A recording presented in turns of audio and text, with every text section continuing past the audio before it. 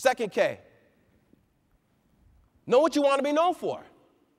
That's right, know what you want to be known for. My question to each of you today, do you know what you want to be known for?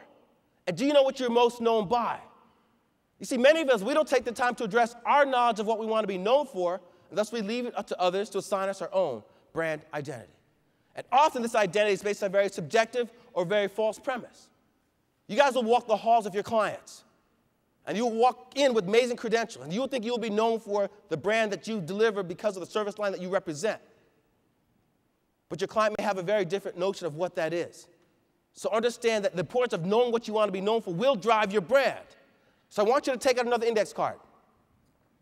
And I want you to write down 3 words that best describe the lasting impression that you want to have on someone after an encounter with you. Go. 3 words that best describe the lasting impression that you want to have on someone after an encounter with you. 3 words that best describe the lasting impression that you want to have on someone after an encounter with you. Now, from my vantage point, I'm looking around the room. And for some of us, this question is taking a lot of thought and a lot of time.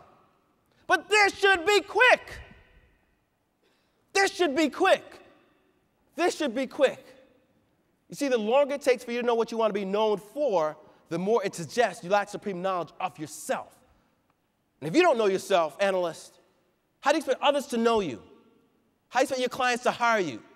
How do you expect others to actually follow you as leaders, to trust your opinion, to trust your expertise, and most importantly, to get you? Know what you want to be known for.